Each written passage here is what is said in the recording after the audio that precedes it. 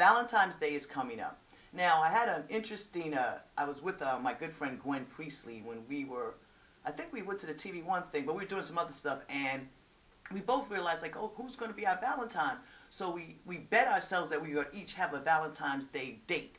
So it is now the 6th of February, so I have less than, I have 8 days to, what, 5 days? Well, 6 to 7, 4 to 6, 7, 8, 9, 10, 11, 12. I got 8 days. I have 8 days to find me a Valentine. You guys out there have Valentines? And what is the purpose of Valentine's Day? For me, I say it's a made-up holiday for Hallmark and all these people to give out flowers and cards and candy and all this stuff. I feel that, you know, it should be Valentine's Day every day. You should tell your loved ones you love them every day. It shouldn't be just one particular day where you get some crotchless underwear and some chocolate and you put on a teddy. You should be doing that every day for your man or your woman, vice for whoever, whatever you choose to do and however you choose to do it. But Valentine's Day should be all day, every day. So if you want to be my Valentine, give me a call, 347-637-3016.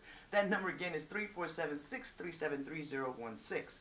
Last night was the 47th Annual Image Awards, and we'll see who won.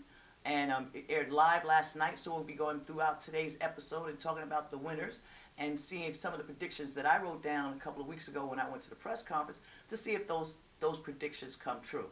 Now, when it comes to the Image Awards right now and the Oscar whiteout, I find it kind of amazing that if you looked at the previous Image Awards, and I say go back 10 years, and you can find these Image Awards on imageaward.com, or you can go into YouTube, and then you'll see in the audience where a lot of, you know, our shows, from the Image Awards to the BET Awards, a lot of these honors which these shows are put together for us, by us, we don't attend. Now, I didn't go to the Image Awards last night because I was preparing for the show, and I really didn't feel like going all the way out to Pasadena. But I'm interested to see how many people actually showed up, because everyone's talking about, oh, let's boycott the Oscars, boycott the Oscars.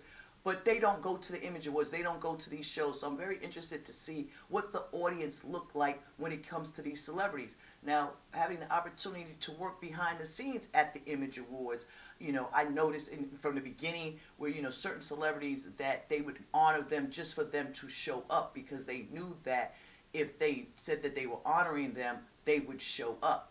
If they weren't going, you know, but if it was if it was the categories, if you look at the categories, a lot of us didn't show up to our award show. So I'm very interested and excited to see how it went down last night. If anybody saw the Image Awards, give us a call, throw it up in my Facebook, put it on Twitter, hit me on Twitter, hashtag Image Awards, what I saw, and let's see if we stepped up to the plate.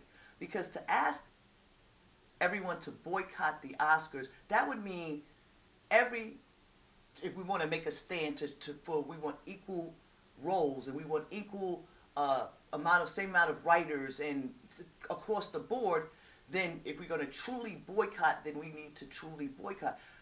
And not one African American go. But then what's the point of boycotting? How are you going to tell, why would I boycott the Oscars if all of us weren't doing it in unity? And what is the unity? Not because we weren't nominated, but because of the lack of diversity when it comes to roles. They're not making movies for us, about us. And if you look at a lot of the TV shows that are coming up now, they're taking old TV shows and old movies and making them television shows like they would, you know, that sucked back then. So why would you make them TV shows now?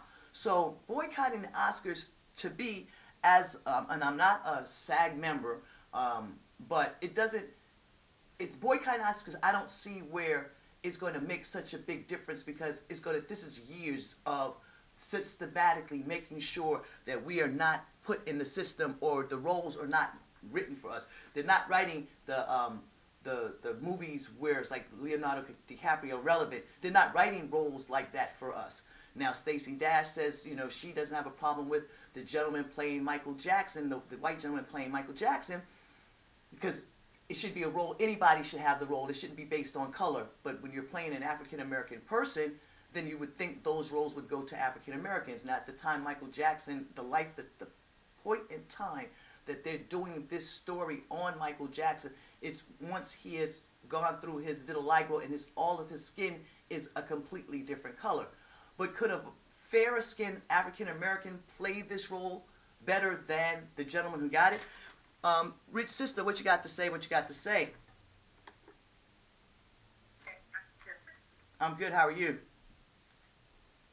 I'm doing great. Yeah, funny you talking about the boycotting because I did. Well, I ended up doing my show yesterday, and it's titled "How Effective Is Boycotting Today?" And the problem is, when you look back at the boycott, like dating back from the civil rights movement, I mean, they had a purpose, and they understood that they all had to come together as one. You know, when you're boycotting, you can't just be thinking about yourself. It's really being able to, not think of yourself, think of others. And you got to be able to withstand the test of time. However long it takes you to get what you want. My issue today is, what I said on the show yesterday, that people seem to be into what I term that comfort boycott. They'll go out there for a day or two and act like they're protesting, but when a reality show come on, they're ready to put down the protest sign. Mm-hmm. And you can't do that. And you're going to really boycott, then really be about a boycott. Yeah. Really be about it. And that's a straight interesting thing, because Ethan Hawke actually came out and said that we should boycott the Oscars. Now, last year Ethan Hawke was nominated for an Oscar. Would he be saying boycott the Oscars? Like does he get a black card because now he's joining in, let's boycott the Oscars? And who said this? Say it again. Ethan Hawke. Oh, well. Well, I don't know what to say about that. All I know is, and the real problem which you really need to look at, also what I said on yesterday's show, is we don't have nothing because we got too many of us sitting on what God has given us. Mm-hmm. See, there's plenty of black people that have production companies in them, but they're sitting on it. Mm-hmm. There's plenty of writers. There's plenty of directors sitting on their gifts. See, we need to take responsibility for that. What did God tell you to do? And are you doing it? See, a lot of people are sitting on their gifts. So we have to take some responsibility for that. Mm. Hey, that is true. We don't have it out there because we're not stepping up and creating it. That is true. Like you said, there are people there, there are people that have their own production companies, and the people that actually, that are sitting on their gifts. But then you have these individuals that have their production companies and they're doing movies, but when they go to the big studios, wherever, or don't have the budget, say Irrelevant has, to promote their movie, then and it doesn't do as well, then maybe that's when they go, oh, well, why am I trying if I'm not going to get the opportunity, if I'm not going to be put on the same playing field as these other movies because I don't have the studio budget money to promote my thing, just like they would have Irrelevant.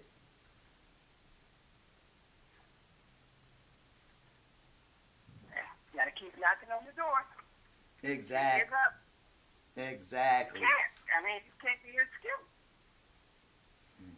Keep trying. Keep doing it. Don't stop. But for some of you, get started.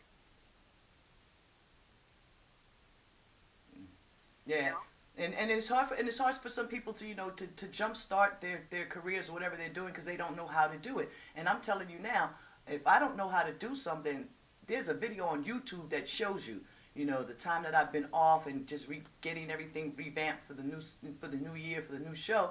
I've been in classes. I've been learning how to do certain things with certain videos, and so that I can be better. So you not only have to, you have to teach yourself, because with this technology and how we are now with the internet and the phones and able to do this show and be, 2,000 miles away and still be able to do what we're doing with the speed of technology, you have to teach yourself every day. You can't sit on not just your gifts, but you have, even with those gifts, you have to learn how to take those gifts and make them better. No. I mean, it's always a learning process, always. Exactly, and that's what people need to. Always. That's what people need to understand. That is definitely a learning process, and not to get caught up, and not to feel because this particular thing doesn't happen, then I'm a failure, or if it doesn't happen as fast as other people may think it's supposed to happen, then I'm a failure. You know, so you just have to, and not get outside of your own head, and just believe, and just step out on faith. And a lot of individuals don't have the tenacity or the guts to do so. Yeah. Yeah. I mean, I'm not saying it's, it's easy. I mean, it's not, but, I mean, it's got to be something else just within you that says, this is all I have, this is all I want to do, so it's nothing else for me to do it but to do it. I mean, it's got to take that extra something inside of you that you're willing to get started first of all, and then just keep it going. I mean, that's something you really need to dig deep down inside of you for. You can't turn to nobody else for it.